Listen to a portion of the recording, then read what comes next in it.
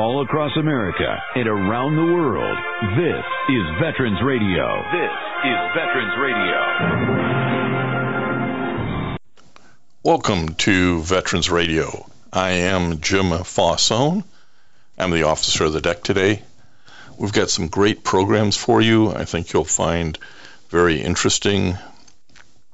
We always want to remind you, you can find more about Veterans Radio at its Facebook site or at the web. Veteransradio.org is our new URL, veteransradio.org, where we're on the web 24/7. You can find a lot of our podcasts there as well.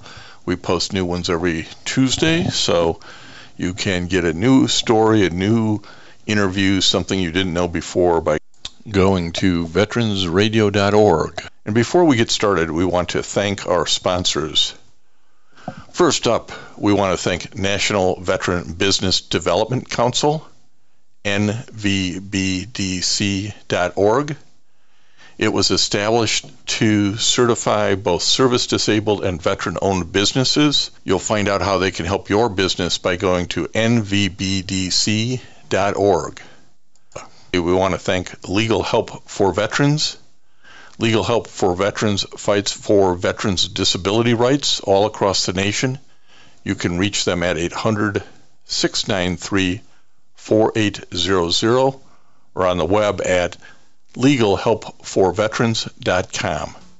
This is Veterans Radio Spotlight on PuroClean and its franchisees. PuroClean is a leader in property emergency services, helping families and businesses overcome the devastating setbacks caused by water, fire, mold, and other conditions that result in property damage. It's independently owned by franchisees that do the real work in their communities.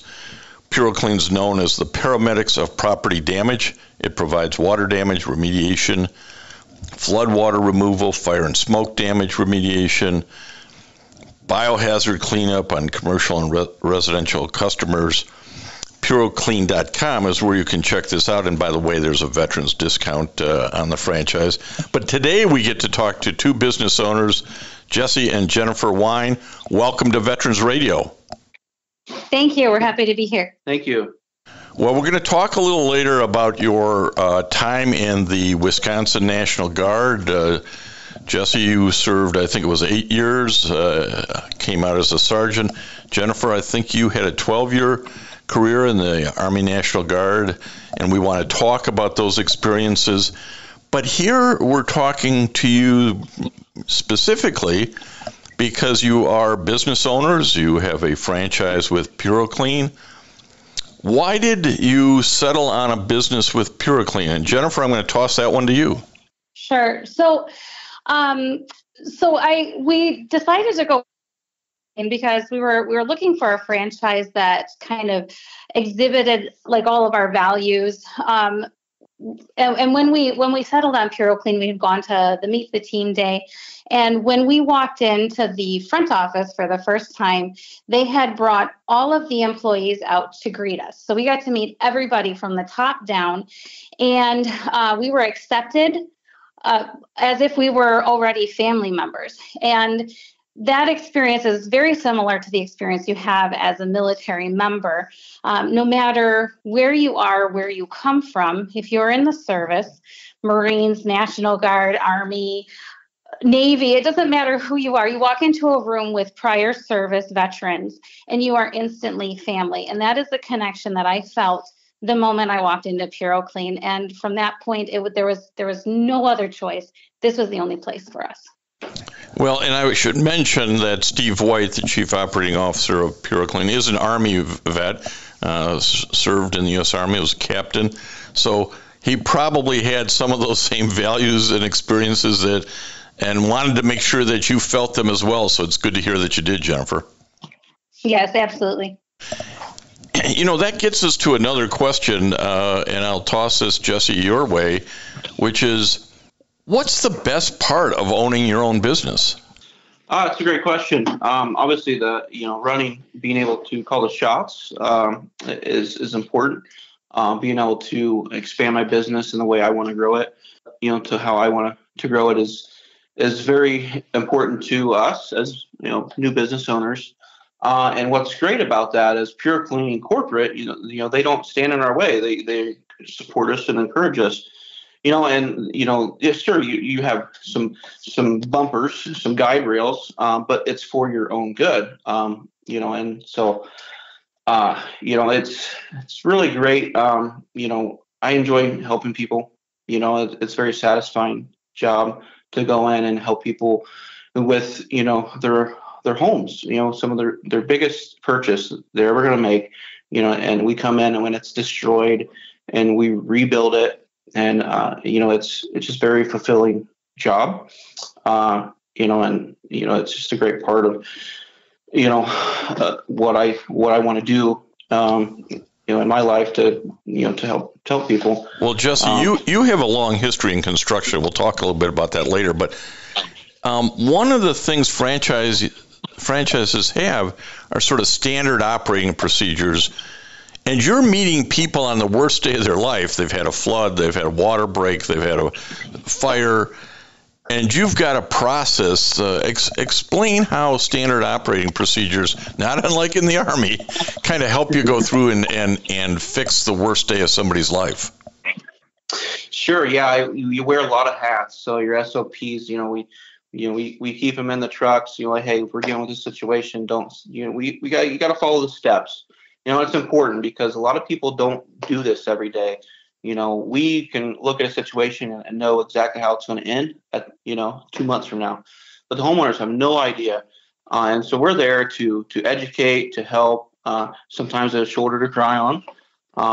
Having guidelines in place, your SOPs, it helps when you have employees. It allows the experienced guys to have a resource. It's like your Dash 10 and your Humvees. You got where do you go if you need something? So I want to, before we run out of time, I want to talk about one other thing. Is you mentioned you like helping people, but you get to do it in your community in Wisconsin. Talk a little bit about how that's the most certainly a satisfying part of the business. Yeah, I don't know, Jim. Okay, I'll take it.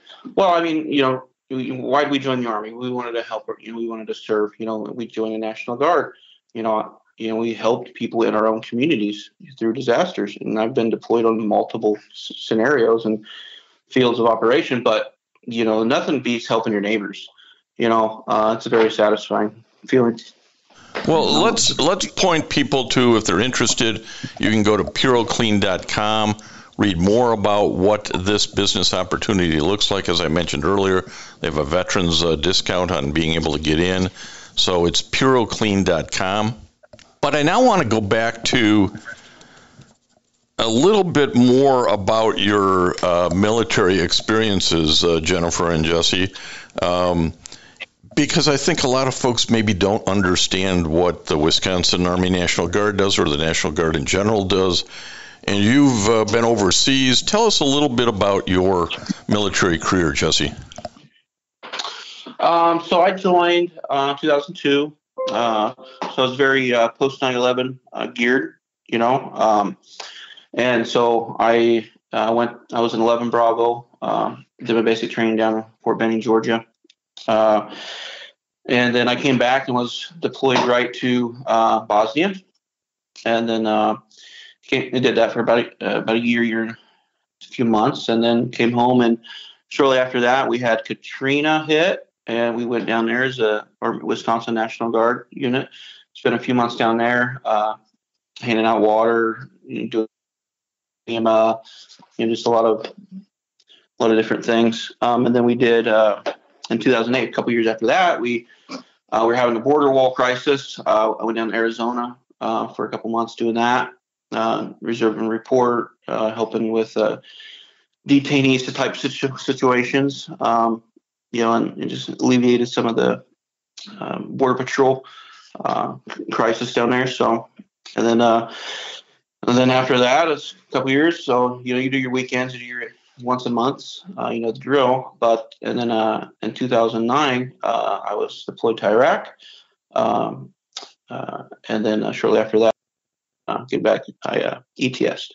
So 2010. You know, it's sort of interesting because sprinkled in the, if you will, hardcore military stuff in Bosnia and Iraq, there's a lot of humanitarian work that the National Guard does. As you mentioned, Katrina is a good example of it. And I don't think the general population understands that the National Guard's helping both in their home state, but when called upon and federally mobilized, they are also doing humanitarian missions elsewhere. So thanks for sharing a little bit of that. Jennifer, how did a nice girl like you end up in 12 years with a military career, huh? Well, so it was right around the time that I was actually getting ready to head off to college. I had just graduated, and I had a friend of mine who was joining the service, and I was really interested in joining the service. My parents actually talked me out of it, and they said, hey, go to your first year of college, see if that's what experience college first before you make such a life-changing decision. So I did. I took their advice, and I went off to college. And it was actually I believe it was in April of 2001 that I decided that I was indeed going to join the service. It offered me the lure of excitement that I wanted, the ability to help people. And actually, I want to say that the initial draw to the service, they say marketing is everything and a picture has 1,000 words. There was an advertisement that the Army National Guard had stuck in magazines that I had grown up seeing, and it was an image of a soldier rappelling from a helicopter over a body of water, and they were rescuing a little girl. And when I saw that photo, it was like, that is what I want to do. Wow, that has stuck with you all these years, hasn't it? It has. And if I might say, I do, with restoration industry that we're in today, I see that image as what we do today as well, because we are still going in, rescuing people from damage and from catastrophes that they don't know how they're going to get out of. But Jesse and I and our crew, we go in and we're rescuing them on a daily basis. So, it's still the heart of who I am. And I'm just grateful that I get to continue doing that even after my service. Well, one of the things you often find is that what folks do in the military is public service then continues to ring through or ripple through the rest of their life. Jesse saw the worst of it in Katrina, right? So what you're doing today is attacking some of that worst of it that you saw in Katrina. And Jennifer, that image that you have and drew you to, I want to be of service, I want to help rescue people, is part of what you're doing today. But tell us what you did in the military. Yep. So I joined, as I said, I joined the National Guard in 2001 as a medic. I was going to college as a pre-med student, so I thought, I'll join as a medic because that was kind of the career path that I was on at the time. I joined a military police unit in Indianapolis, and shortly after I got back from my training, September 11th happened. We were not called up during that time period, but we were just, high alert. And then in 2004, they were getting ready to mobilize to Bosnia, and they were only going to take their military police staff. They were not going to take their specialty staff. So I would have been left. And I didn't want that because it was my team. I didn't want to be left behind. So I went and I recertified as a military police officer. That way I could be deployed with my unit as a police officer, but then also still support them medically as a medic. So in 2004, I deployed to Bosnia as a military police officer. It's actually where I met Jesse. I joke that he followed me home, so I decided to keep him. Yeah, there's a lot of these sort of stories in the military where this is where I met my spouse. But for this particular, and again, if you hadn't retrained, this would never have happened. That's correct. It wouldn't have never happened. Yep. Yeah. Well, and to answer the thoughts everyone's having, no, I was not arrested. So She may have almost went into a garbage can, though. We kind of mess with the MPs, the infantry guys. But. Yeah, especially little ones. Yeah. Well, and obviously it was a career that you enjoyed, and time, everybody gets out at some point or another. And what year did you get out? So I got out in 2013. Once I got back from Bosnia, I switched colleges to a Wisconsin college. So I'm from Wisconsin initially. And so I went to a local college and switched to the 135th Medical Company in Waukesha. And that's where I served out the rest of my time. And, a question I'm asking a lot of vets these days in today's tough recruiting environment. And your mom and dad said, no, don't join. Let's try to talk you out of it for a year. How do you guys give advice if a niece or a nephew or a neighbor's friend or your children come along and say, hey, I'm thinking of joining up? What would you tell them? I say, don't tell your mom and dad, get in the car with me. Yeah. No, we encourage them because it has been instrumental in shaping our lives. And it really does give you a lot of great experience, leadership ability. You grow up, really fast, and it helps you to focus your attention and the direction of your life. It helps to focus that direction of your life. Yep. Mm-hmm. Yeah. I have a lot of nieces and nephews that I, tell, if you want out of this small town, join the Army. Or sometimes I say Air Force now. You live, you learn. Never the Marines. No. I've got relatives in the Marines. So, and I think the Army instills in you is particularly when you're younger folks sort of a set of values. I know from reading some materials, values were important to you both as a family and as potential business owners. So again, this kind of all ripples through life. Your service kind of ripples through your values as well. Mm-hmm. Yeah, definitely. This is definitely, owning a business like this is an extension of selfless service. You're definitely putting yourself last in a lot of the situations. So, and that's how it should be. Jesse, give us some further thoughts on PuroClean. Sure. So currently 1 in 7 owners are veterans in PuroClean. We currently have about 37 veteran-owned businesses, and our goal is to get up to 100 or more. We were recently named top veterans franchise by Entrepreneur Magazine. So, that's a lot of things moving, in the right direction. We like to say PuroClean's on the move. And we're 100% behind that. We love PuroClean. They're just a great franchise. They really get behind their owners, and I can't say enough good things about the ownership. Mark Davis, Frank Torrey, Steve White. They're just great, down to earth owners and CEOs. Well, it's good to have that kind of validation from outside parties about how this is a veteran-centric franchise opportunity. You've experienced it, you know it to be true, but it's nice to have that validation as well. Absolutely. Yeah, we really appreciate you letting us talk with you today, and we're happy to help anytime. Yep. And then I would like to add for any veterans who are considering entrepreneurship, I just want to let you guys know, don't be afraid to take the plunge, because you have the skills, the determination, and the grit to succeed. And owning a business is just a new way to serve, and it's a very rewarding path.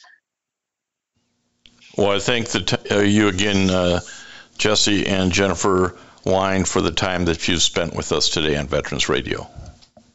Thank you again. Thank you. And I want to thank everybody for listening to Veterans Radio today. I am Jim Faussone. It's been a pleasure to be your host. I'm a veterans disability lawyer at Legal Help for Veterans, and you can reach us at 800-693-4800 or legalhelpforveterans.com on the web. You can follow Veterans Radio on Facebook and listen to its podcasts and internet radio shows by visiting us at veteransradio.org. That's veteransradio.org. And until next time, you are dismissed. If you have a VA claim denied by the Board of Veterans' Appeals, contact Legal Help for Veterans at 1-800-693-4800. They're experts in handling cases before the U.S. Court of Appeals for Veterans Claims. Their number again, 1-800-693-4800. We again want to thank our national sponsors, the National Veterans Business Development Council, NVBDC.org, VA Ann Arbor Health Care System, the Vietnam Veterans of America Charles S. Kettles Chapter, Ann Arbor, Michigan, VFW Graf O'Hara Post 423 in Ann Arbor, and the American Legion Press Corn Post 46, also in Ann Arbor.